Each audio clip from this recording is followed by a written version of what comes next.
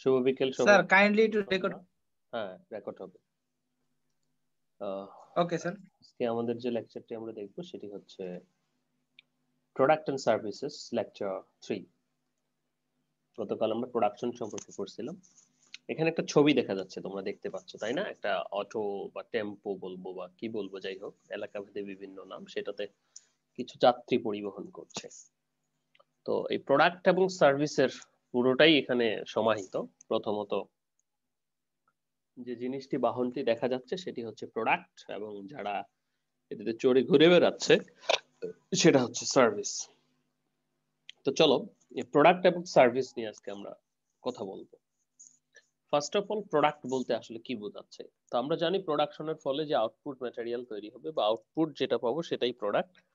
এটা ভিজিবল হতে হবে এমন কোনো কথা নেই, সেদিন আমরা বলেছিলাম। তো তারপরও বলি একটু যে product can be define as tangible and visible output production system that serves the need of satisfy a want.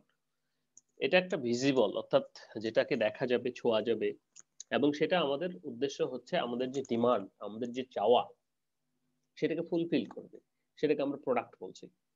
Tangible products are often touch to be easier to market as they can show, demonstrate, touch, display. এটাকে দেখা যাবে, touch করা যাবে, demonstrate করা যাবে for your audience and understand terms of value as they are needed. তাহলে product হচ্ছে সেই জিনিস যেটা প্রোডাকশনের ফলে তৈরি হবে ডেফিনেটলি, এবং সেটা ট্যানজিবল এবং ভিজিবল হবে, হাতে দেখা যাবে, ছোঁয়া যাবে, সেটা আমাদের একটা চাহিদাকে পূরণ করবে, সেটাকে আমরা বলতেছি প্রোডাক্ট। এখানে অবস্থিত সমস্ত কিছুই প্রোডাক্ট। ওকে, তাহলে প্রোডাক্ট হলো আমাদের একটা চাহিদাকে পূরণ করবে এবং কিন্তু সেটা হাতে ছোঁয়া যাবে, দেখা যাবে, ট্যানজিবল, সেটাকে আমরা বলতেছি প্রোডাক্ট। ওকে, এই প্রোডাক্ট ছাড়াও প্রোডাকশনে আরেকটা জিনিস আমরা পাই, সেটাকে আমরা সার্ভিস বলছি। সার্ভিসটা কি? সহজ নাম শুনে আমরা বুঝতে পারতেছি যে services are the non physical things, non physical intangible parts of economy as opposed to goods which can touch or handle, যেটা আমরা টাচ করতে পারি না অথবা হ্যান্ডেল করতে পারি না, এটা নন ফিজিক্যাল, ইনট্যাঞ্জিবল, চোখে দেখতে পাই না। মনে করো এখানে একটা ছবি দেখা যাচ্ছে, সেটা হচ্ছে একটা গাড়ি গ্যারেজে আমরা কি করছে, এখানে পরিষ্কার করছে, ওয়াশ করছে। তো সেটা একটা সার্ভিস। তো সেটাকে তো আর আসলে তিনি কাজ করছেন, কাজটাকে দেখা যাচ্ছে, বাট এটাকে তো টাচ করা যাচ্ছে না, তাই না? যে তার যে কাজটা সেটাকে আমরা টাচ করব কিভাবে, উপলব্ধি করা যাবে যে হ্যাঁ তিনি কাজটা করছেন।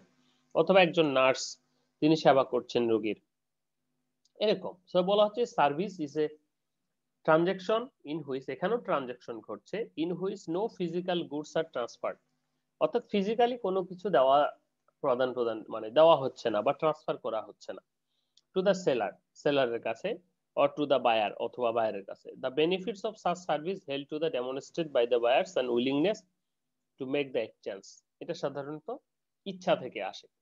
যে টিচার তোমাদেরকে আমরা যারা পড়াচ্ছি, তাহলে আমরা যা পড়াচ্ছি সেটা তো দেখা যাচ্ছে না বা সেটা উপলব্ধি করা যাচ্ছে, বাট এটা তো কোনো ফিজিক্যাল কোনো কিছু ট্রান্সফার হচ্ছে না, বাট এটা কিন্তু সার্ভিস দেওয়া হচ্ছে, বা এখান থেকে তোমাদের যে ডিমান্ড, একটা ইচ্ছা, সেটা কিন্তু ফিল আপ হচ্ছে। সো এখানে একটা নন material goods provided by a company, সেটা হতে পারে তোমার ফোন কোম্পানি, সেটা হতে পারে তোমার ফোন কোম্পানি বাদে অন্য যে কোনো প্রকার সার্ভিসিং সেন্টার, যেমন এখানে গভর্নমেন্ট অফিস, তারপর child care centre, cleaning and maintenance, সেটা গার্ডেন অফিস, কার ওয়াশ, বলে না যে, তারপর যে টয়লেট পরিষ্কার করে, ট্যাঙ্কি, like financial consulting, education and training, entertainment, financial services, this are the কি, এগুলো হচ্ছে আমাদের সার্ভিস।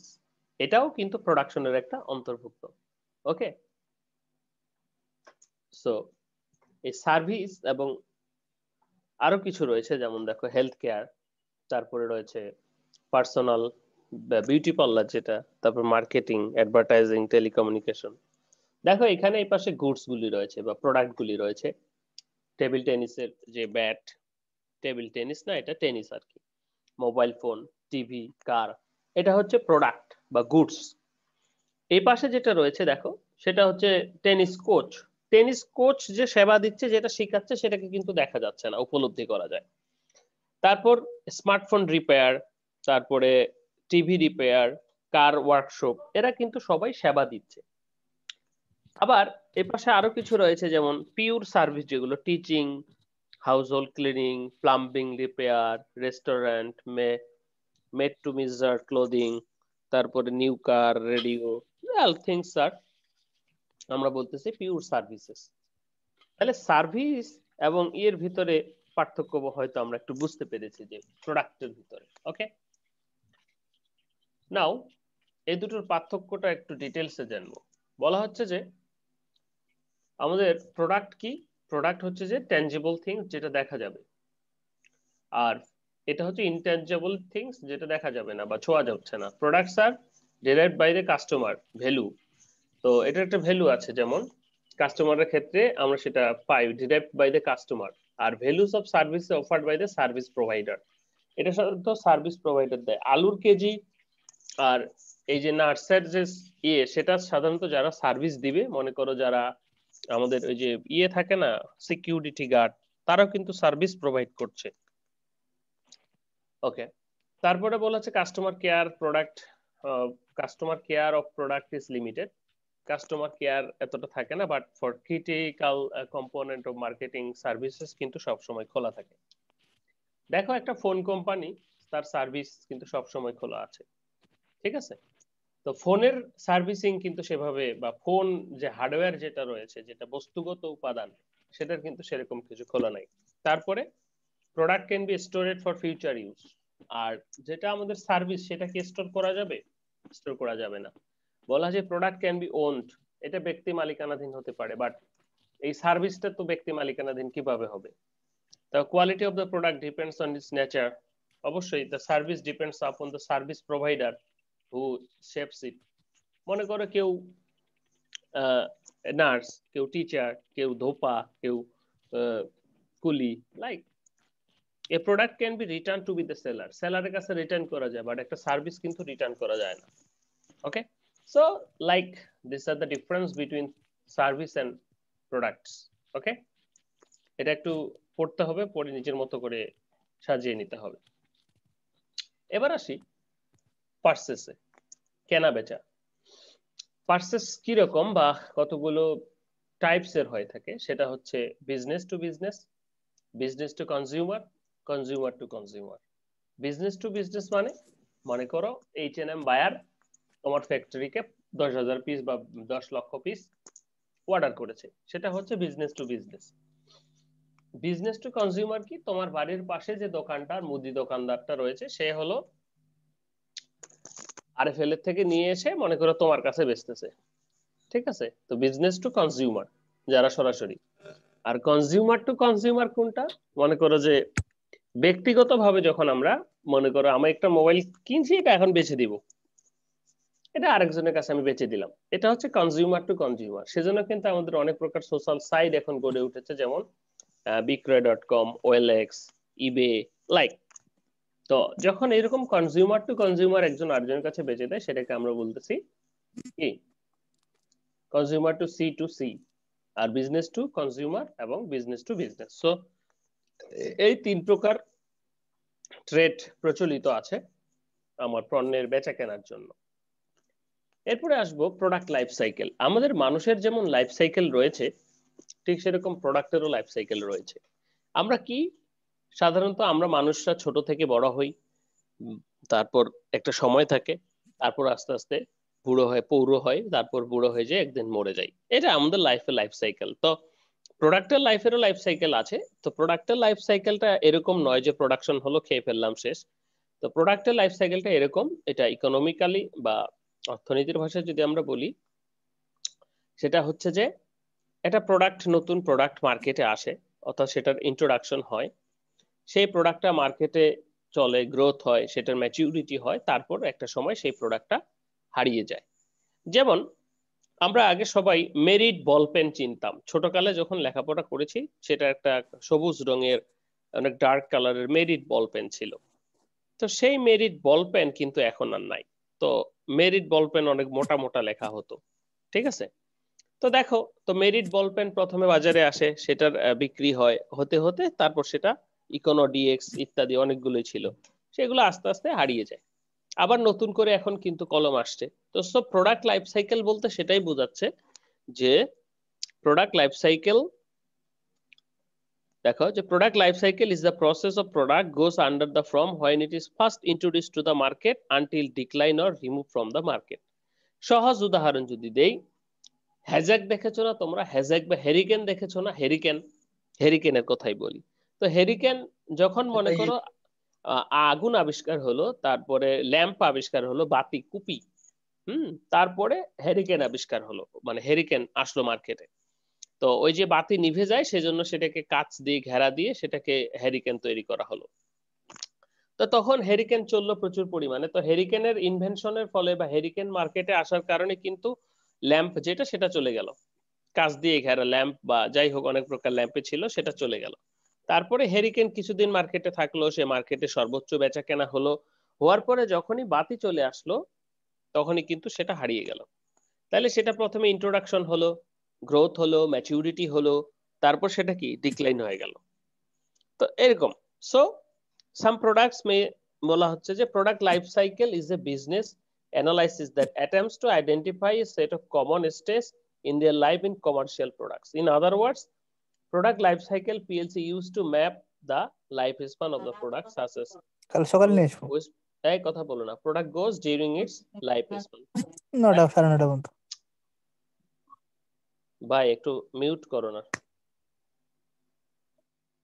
ওকে, নাও তাহলে প্রোডাক্ট লাইফ সাইকেলটা কি হচ্ছে, যে আমরা কয়েকটা স্টেজে ভাগ করছি, সেটা হচ্ছে introduction, growth, maturity and decline. অর্থাৎ একটা প্রোডাক্ট মার্কেটে আসে থেকে, মার্কেটের শুরু থেকে, ইন্ট্রোডাকশন হওয়া থেকে হারিয়ে যাওয়া পর্যন্ত এই পুরো সময়টাকেই বা এই পুরো সময়টাকে আমরা প্রোডাক্টের লাইফ সাইকেল বলতেছি।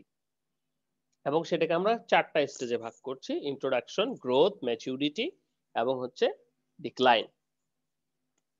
ওকে, তাহলে এই স্টেজগুলো সম্পর্কে এখন একটু জানা যাক, সবগুলো সম্পর্কে কি বলা হচ্ছে। প্রথমত প্রোডাক্ট লাইফ সাইকেলের এখানে কয়েকটা ছবি আমি দেওয়ার চেষ্টা করেছি। দেখো প্রথম যে ছবিটা, সেখানে প্রোডাক্ট লাইফ সাইকেলের যে প্রথমে আস্তে আস্তে আস্তে আস্তে কি হয়, এটা ইন্ট্রোডাকশনে বেচা কম হয়, গ্রোথে বেশি হয় ডিমান্ড মার্কেটে, এবং ম্যাচুরিটিতে সবচেয়ে বেশি হয় ডিমান্ডটা মার্কেটে, তারপর ডিমান্ডটা আস্তে আস্তে আস্তে আস্তে কমে যায়। তো এখানে যদি আমরা প্রফিটস এর সাথে সেলস এর এটা দেখি, সেটাও সেম, প্রথমের দিকে এত বিক্রি হয় না, পরে আস্তে আস্তে ম্যাচুরিটিতে গিয়ে বিক্রি বাড়ে। তো প্রথমে ইন্ট্রোডাকশন স্টেজে আমার প্রোডাক্টটাকে সাধারণত বাড়ানোর জন্য লস দিয়েও অনেক সময় বেচা হয়, কারণ একটা প্রোডাক্ট মার্কেটে নতুন করে ইন্ট্রোডিউস করতে গেলে প্রোডাকশন কস্ট আছে, সেটার অ্যাডভার্টাইজমেন্ট কস্ট আছে, এবং সেটাকে বিক্রি হওয়া লাগবে। তাহলে বিক্রি হতে গেলে বাজারে আরো অনেক কম্পিটিটর রয়েছে, সেই কম্পিটিটরদের সাথে কম দামে বেচতে হবে তোমাকে, বা লস দিয়ে বেচতে হবে। ওই যে আসে না ফ্রি ক্যাম্পেইন মাঝে মধ্যে, বিভিন্ন পণ্যের, কেউ ফেস ওয়াশ নিয়ে এসেছে, অথবা কেউ ফর্সা হওয়ার ক্রিম নিয়ে এসেছে, লাইক, তো তারা কি আপনার পেন্ডিং এ যদি কেউ থাকে স্যার একটু অ্যাপ্রুভ দিয়ে দেন, একজন স্টুডেন্ট না পেন্ডিং আছে স্যার, ক্লাসে ঢুকতে পারছে না স্যার। ওকে, যেটা হলো, তো এরা কি করছে, প্রথমে তোমাদেরকে আকৃষ্ট করছে, তাদের প্রোডাক্ট ফ্রি ইউজ করাচ্ছে, মানে তোমাদের সাথে ইন্ট্রোডিউস করাচ্ছে। তো মানেটা কি, মানে হচ্ছে যে তখন তাদের কিন্তু লস হচ্ছে, ইন্ট্রোডাকশনে কিন্তু তাদের লস হচ্ছে, তারপর এই প্রোডাক্টটা আস্তে আস্তে সেল হতে হতে তখন তাদের প্রফিটটা হয় এবং ডিক্লাইনে গিয়ে আবার কমে যায়। ওকে, তো এটাই হচ্ছে প্রোডাক্ট লাইফ সাইকেল। এখন স্টেজ গুলো সম্পর্কে আমরা বিস্তারিত দেখব। প্রথমত পিএলসির ইন্ট্রোডাকশন যদি আমরা বলি, একটা প্রোডাক্ট মার্কেটে আসবে সেজন্য আমাদের কি কি করতে হবে সেগুলো, সেটাই হচ্ছে তার ইন্ট্রোডাকশন। বলা হচ্ছে যে once a product has been developed, the first stage in the introduction stage, in this stage the product is being released into the market. When a product is released, it is often high stakes time products life cycle, through আমার এটা life cycle analysis করতে হবে। During the introduction stage, marketing and promotion at high, and the company often invest more promoting product getting into the other consumer. এই ক্ষেত্রে marketing এবং প্রমোশনটা খুবই দরকার।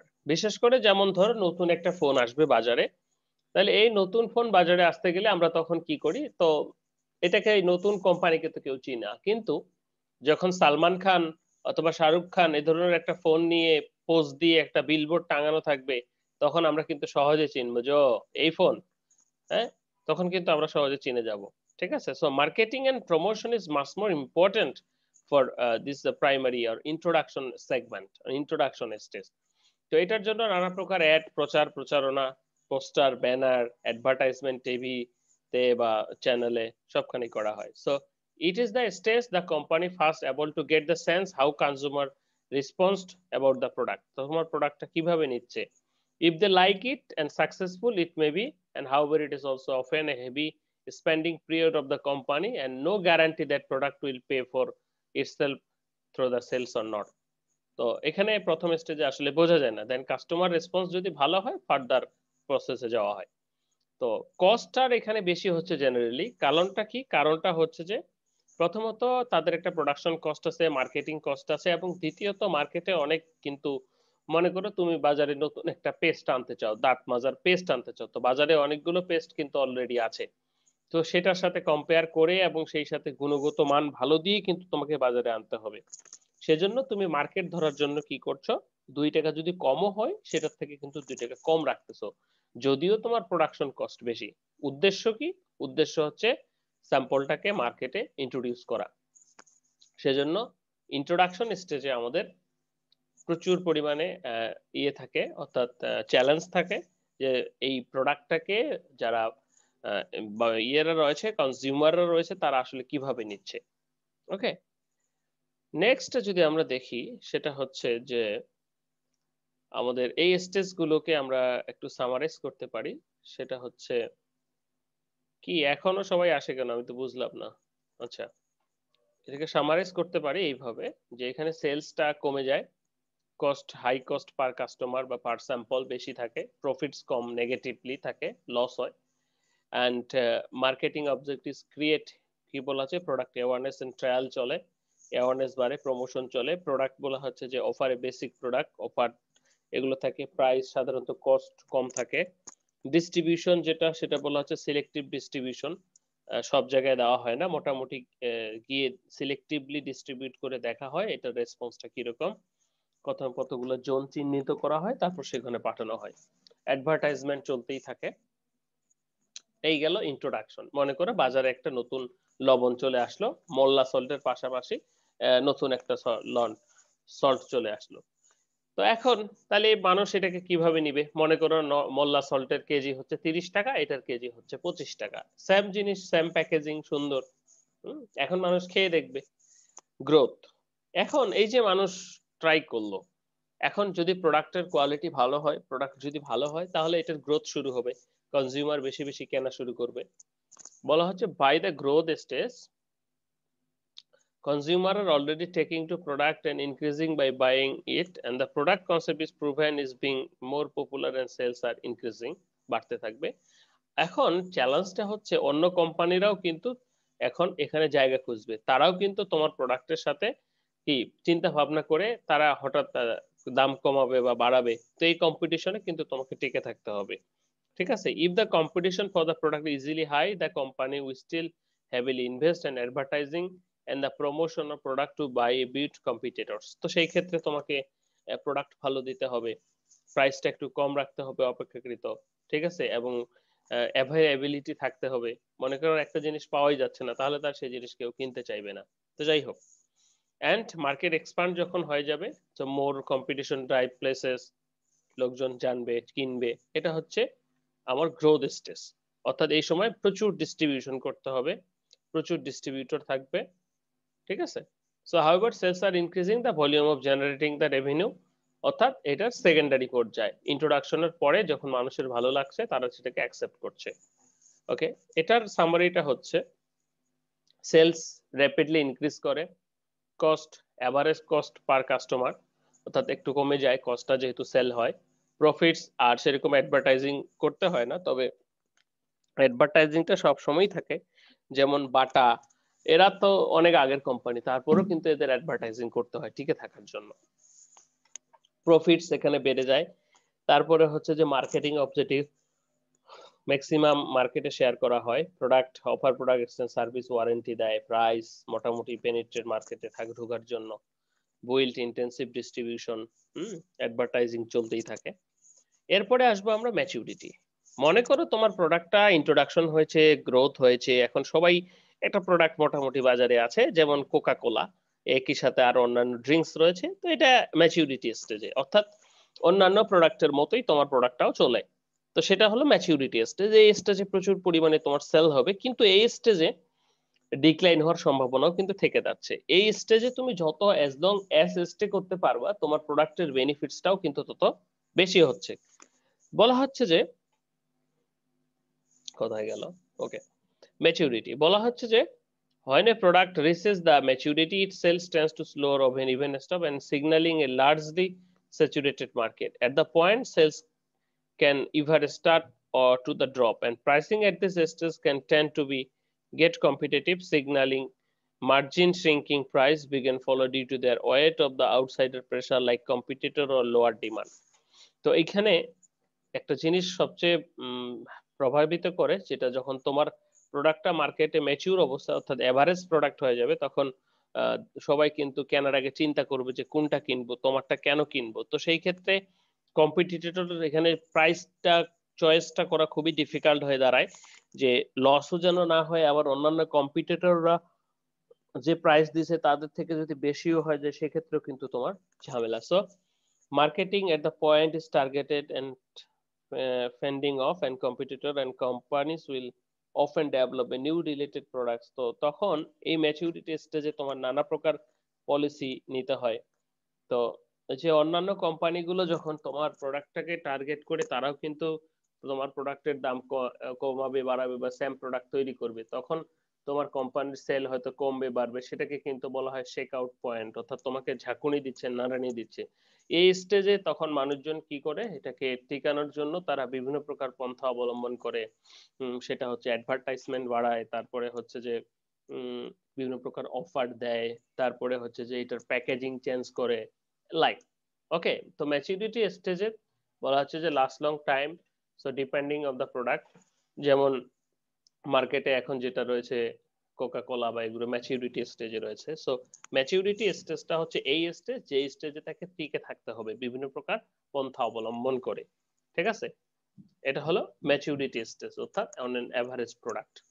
তারপরে যদি বলি, সেটা এই ম্যাচুরিটি স্টেজের সেলসটা পিক সেলে থাকে, কস্ট কমে যায় যেহেতু প্রোডাকশন বেশি এবং বেশি হয়, প্রফিটসটা হাই প্রফিটস হয়। মার্কেটিং অবজেক্টিভস বলা হচ্ছে যে maximum profit while defending the market share. Product হচ্ছে diversify brand and models change করা হয়, প্রাইস মোটামুটি কম্পিটিটরস এর সাথে রাখা হয়, ডিস্ট্রিবিউশন ইন্টেন্সিভ ডিস্ট্রিবিউশন চলতে থাকে প্রচুর, advertising স্টিজ brand difference and benefits, advertising বা এগুলোতে সাধারণত কিছু চেঞ্জ আনা হয় টিকে থাকার জন্য।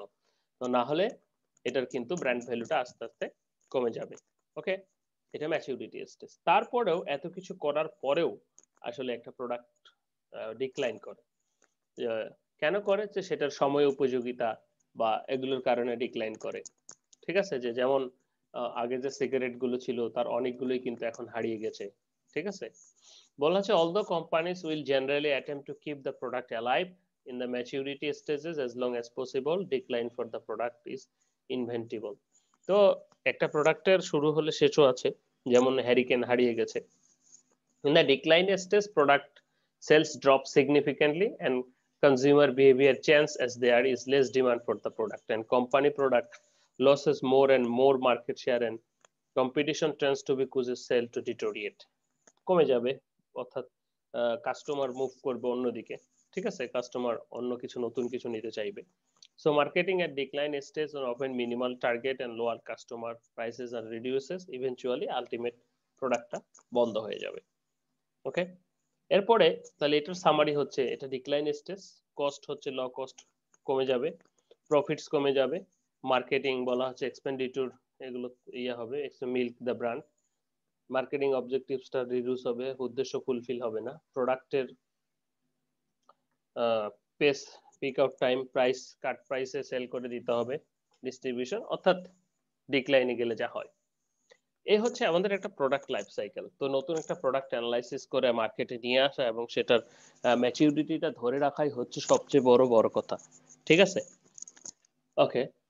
যেমন এর একটা উল্লেখযোগ্য উদাহরণ হচ্ছে টাইপরাইটার। আমাদের যখন এরকম টাইপ করার প্রয়োজন করলো তখন এই টাইপরাইটার কিন্তু একেবারে হাই ডিমান্ড ছিল। তারপর যখন প্রিন্টিং এর ব্যবস্থা হলো তখন কিন্তু এই টাইপরাইটারের ভ্যালুটা কমে গেল। ঠিক সেরকম আমরা আরেকটা উদাহরণ দেখব পরে। তো এখানে এলপিসি বা পিএলসির উদ্দেশ্যটা কি? অ্যানালাইসিস এর ইউজ। কোন একটা প্রোডাক্ট যখন মার্কেটে আসবে এবং সেটা মার্কেটে কি পরিমাণ থাকবে বা কতদিন থাকবে, কিভাবে সেই অ্যানালাইসিসটাই সাধারণত পিএলসি করে বা লাইফ সাইকেল অ্যানালাইসিসটা বলে দেয়। তো একটা নিউ প্রোডাক্ট ডেভেলপমেন্ট কিভাবে করব বা এই নিউ প্রোডাক্ট ডেভেলপমেন্টের জন্য কিন্তু আমাদের পিএলসি অ্যানালাইসিস করতে হবে। তো সেই ক্ষেত্রে যে জিনিসগুলো মাথায় রাখতে হবে সেগুলো হচ্ছে যে reviewing the demands for the কি demand for products, assessing brand perception, competitor benchmarking, outstanding consumer. অর্থাৎ তোমার মার্কেটে আনতে গেলে কনজিউমার বিহেভিয়ার দেখতে হবে, অর্থাৎ যারা কনজিউমার, যারা এই প্রোডাক্ট গুলো কেনে তাদের বিহেভিয়ারটা কিরকম। যে তুমি একটা সাবান কিনবা এখন, তাহলে তুমি কি সাবান কিনবা? বাজারে প্রচুর পরিমাণে সাবান রয়েছে, তুমি কি কিনবা সেটা ডিপেন্ডস করছে তোমার চয়েসের উপর। দেখো ম্যাক্সিমাম কাস্টমার, হ্যাঁ অনেক কাস্টমারেরই চয়েস থাকে যে এটা কিনবো না এটা কিনবো, বাট ম্যাক্সিমাম কাস্টমারের কিন্তু সেরকম কোনো চয়েস থাকে না। দোকানে যায় বলে যে দেন একটা যেটা আছে। তো প্রচলিত কি ডেটল, তারপর স্যাভলন, তারপরে লাক্স, লাইক কিছু সাবান রয়েছে। এছাড়াও কিন্তু আরো অনেক সাবান ছিল, তারা কিন্তু কালের গর্ভে হারিয়ে গেছে। তো এখন মার্কেটে যদি তুমি একটা নতুন সাবান আনতে চাও তাহলে সেই নতুন সাবানের জন্য তোমাকে নতুন করে পিএলসি অ্যানালাইসিস করতে হবে। হুম বায়ার কাস্টমার ডিমান্ড অ্যানালাইসিস করতে হবে, কাস্টমাররা কি রকম চাচ্ছে। যেমন এখন করোনা ভাইরাস, তোমরা অনেকেই লক্ষ্য করলে দেখবা যে সাবানের এখন অ্যাডে নতুন করে যুক্ত করছে যে কি ভাইরাস মুক্ত থাকা যাবে, অর্থাৎ করোনা ভাইরাস মুক্ত থাকা যাবে, লাইক ধরনের ফিচার অ্যাড করেছে কিন্তু তারা, বা অ্যাডভার্টাইজমেন্ট করছে। হুম ওকে। তো এখানে আমরা যদি দেখি একটা ইয়োগাটের স্টেজ লাইফ সাইকেল বলা হচ্ছে। The introduction প্রথমে available in health and full storage, functional and plain packages, promoted as a health food, এই যে প্রচার প্রচারণা করা হচ্ছে। Then yogurt available supermarket, chiller cabinets etc. Packaging gets makeover and new flavor, বিভিন্ন প্রকার ফ্লেভার দেওয়া হচ্ছে। গ্রোথ স্টেজে ইন্ট্রোডিউস করা হচ্ছে। ম্যাচুরিটি স্টেজে বলা হচ্ছে যে এখানে আরো যেমন ফ্রুট, মিজিল, চকলেট ইত্যাদি প্যাকেজিং চেঞ্জ করে নতুন সাইজ করা হচ্ছে, শেপ করা হচ্ছে, কখনো পরিমাণ বাড়ানো হচ্ছে, কমানো হচ্ছে ইত্যাদি। ডিক্লাইন মনে করো এটা এখনো ডিক্লাইন হয়নি। এরকম একটা ইয়োগাটের শুধু নয়, প্রত্যেকটা স্যাম্পলের একটা এরকম প্রোডাক্ট লাইফ সাইকেল রয়েছে। তো সবচেয়ে বড় কথা যেটা, সেটা হচ্ছে যে কিভাবে আমরা এইটাকে এক্সটেন্ড করব। আমাদের তো ম্যাচুরিটি স্টেজে গিয়ে ডিক্লাইন করলে হবে না, কারণ অনেক লস দিয়ে বা অনেক করে তার যদিও পড়ে সেটা পোষায় যায় যে আমরা ম্যাচুরিটি স্টেজে এসেছি, তাহলে ম্যাচুরিটি স্টেজে এসে আমাদের প্রোডাক্ট লাইফ সাইকেলটাকে ম্যাচুরিটি স্টেজে টিকিয়ে রাখতে গেলে কি করতে হবে, যেমন তার কয়েকটা হচ্ছে যে অ্যাডভার্টাইজিং এন্ড প্যাকেজিং। মনে করো যে যখন তোমার অ্যাডভার্টাইজমেন্ট এবং প্যাকেজিংটা লাক্সারিয়াস হবে তখন সেটা আরো কিছুদিন টিকবে, ভালো হবে। যেমন অ্যাডভার্টাইজমেন্ট, বাটা, অ্যাপেক্স বা যে সমস্ত রিনাউন্ড কোম্পানি বা ব্র্যান্ড, তারা কিন্তু অ্যাডভার্টাইজমেন্ট বন্ধ করে দেয় না, চলতেই থাকে। কারণটা কি? ওই যে মানুষের মনে একবার ঢুকেছে যে সাদার চেয়েও সাদা। তো এটা নতুন নতুন প্রোডাক্ট কিন্তু অনেক আসছে, তো এই অ্যাডভার্টাইজমেন্টটা বন্ধ করে দিলে তাদের কথা বা তাদের ইয়েটা কিন্তু লেস হওয়া শুরু করবে। তো সেজন্য এটা কিন্তু মানুষ ধরে থাকে এবং নতুন নতুন আঙ্গিকে কিন্তু অ্যাডভার্টাইজমেন্টটা করে। এবং সেই খাতে একটা সুস্থ বা সুন্দর প্যাকেজিং কিন্তু অনেক গুরুত্বপূর্ণ। এই প্যাকেজিংটাও কিন্তু তারা চেঞ্জ করে, একটু ভালো করে। যেমন একটা প্লাস্টিক প্যাকেটে, নর্মাল প্যাকেটে পটাটো চিপস যদি ঢুকানো হয় আর একটা অ্যাজ ইউজুয়াল যে চিপসের প্যাকেট, তাহলে অবশ্যই মানুষ যেটা একটু রং চং বেশি সেটা নিবে, তাই না? এটাই কিন্তু হিউম্যান সেন্সর কাজ করে। তো প্রাইস এবং স্পেসিফিকেশন, প্রাইসের কথা যদি আসি, যে ম্যাচুরিটি লেভেলে এসে মার্কেটে অন্যান্য সমপরিমাণ প্রোডাক্টের তুলনায় যদি তোমার 2 টাকা কম থাকে তাহলে কিন্তু তোমার বেনিফিট হয়তো একটু কম থাকছে, বাট তোমার প্রোডাক্টটা কিন্তু লাইফ লং সেখানে থাকতেছে।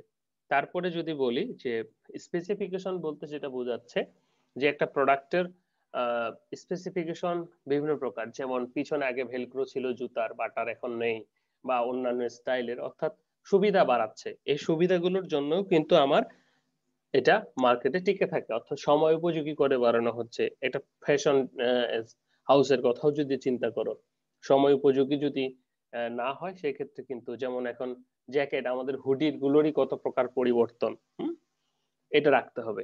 নিউ মার্কেট প্ল্যাটফর্মস, অথবা এটাকে টিকিয়ে রাখার জন্য নিউ মার্কেট প্ল্যাটফর্ম মার্কেটস আমরা দেখতে পারি, যেমন অনলাইন যে ইয়েগুলো রয়েছে সেটাতে হতে পারে, অথবা আমরা যদি এরকমটা বলি যে এটা সাধারণত যেমন ইউটিউবে সাধারণত ভিডিও দেখা যায় নানা প্রকার, তো কিছু ইউটিউব থেকে তারপর পরবর্তীতে এটাকে আরো কাস্টমাইজ করে নেটফ্লিক্স তৈরি করা হয়েছে। নেটফ্লিক্সে কি করা হয় যে স্পেশাল যে ভিডিওগুলি রয়েছে বা মুভিগুলি রয়েছে সেগুলোকে ছাড়া হয়। তো এইভাবে নিউ প্ল্যাটফর্ম তৈরি করে তারপর কিন্তু আমার এটা করতে হবে, মার্কেট স্ট্র্যাটেজিটা অ্যানালাইসিস করতে হবে, এবং মার্কেট স্ট্র্যাটেজিটা এইভাবে কিন্তু আমার ধরে রাখতে হবে। ঠিক আছে, এরপরে আমরা যদি বলি যে এইভাবে আমরা আমাদের প্রোডাক্ট লাইফ সাইকেলটাকে, অর্থাৎ ম্যাচুরিটি স্টেজে বাড়াতে পারি। এরপর তো সেটা ডিক্লাইন করবেই। তো এখানে আমরা কয়েকটা দেখতে পাচ্ছি, ছবি দেখতে পাচ্ছি। তো সেখানে আমাদের পটাটো ক্র্যাকারস অনেক আগের পরিচিত আমাদের সবারই, আমরা যখন ছোট ছিলাম। এখন পরবর্তীতে আরো অনেক কিছু আসছে, যেমন লেস, মিস্টার টুইস্ট ইত্যাদি আরো অনেক মার্কেটে আসছে। পরেরটা দেখো এখানে, এটার প্যাকেজিংটা আবার আরো ভালো। ঠিক আছে, সো এটাই হচ্ছে মার্কেটিং পলিসি অথবা স্ট্র্যাটেজি বলতে পারি আমরা। তাহলে আজকে আমাদের লেকচারের অন্তর্ভুক্ত যে জিনিসগুলো ছিল সেটা হচ্ছে প্রথমে প্রোডাক্ট এন্ড সার্ভিসেস। প্রোডাক্ট এবং সার্ভিসেস দুটোই প্রোডাকশনের ফসল। প্রোডাক্ট হচ্ছে যেটা ট্যানজিবল, ভিজিবল, চোখে দেখা যায়, টাচ করা যায়, সেটাকে আমরা প্রোডাক্ট বলছি। All types of products R hair. R service অর্থাৎ যেটা সেবা, অর্থাৎ যেটা আমাদের কাস্টমার ডিমান্ডকে ফুলফিল করছে, সেটা সার্ভিস বলছি। বিভিন্ন প্রকার সার্ভিস আছে। তো সার্ভিস এবং প্রোডাক্টের ভিতরে পার্থক্য রয়েছে, এবং পারচেসিং প্রোডাক্টস এন্ড সার্ভিসেস, অর্থাৎ কিভাবে পারচেস করব, যে business to business, buyer to business to consumer, consumer two consumer. হ্যাঁ, তারপর প্রোডাক্ট লাইফ সাইকেলের 4টা স্টেজ খুবই গুরুত্বপূর্ণ। প্রথমে হলো ইন্ট্রোডাকশন, শুরু হবে, তারপর সবাই জানবে, গ্রোথ স্টেজ, বৃদ্ধিপ্রাপ্ত, সেলস বাড়বে, তারপর ম্যাচুরিটিতে থাকবে, তারপরে সেটা কি হচ্ছে যে ডিক্লাইন স্টেজে চলে যাচ্ছে। ডিক্লাইনে যাওয়ার পর সেটা আমরা শেষ, নতুন করে আবার প্রোডাক্ট আনতে হবে। ম্যাচুরিটিতে আমাদের রাখার জন্য, নিউ প্রোডাক্ট ডেভেলপমেন্টের জন্য পিএলসি অ্যানালাইসিস করা দরকার। এটা লাইফ সাইকেল। তো পরীক্ষায় এরকম একটা প্রোডাক্ট দিয়ে সেটা লাইফ সাইকেল অ্যানালাইসিস করতে দেওয়া যেতে পারে, এবং কিভাবে বাড়াতে পারে। এই ছিল আজকে আমাদের লেকচার। তো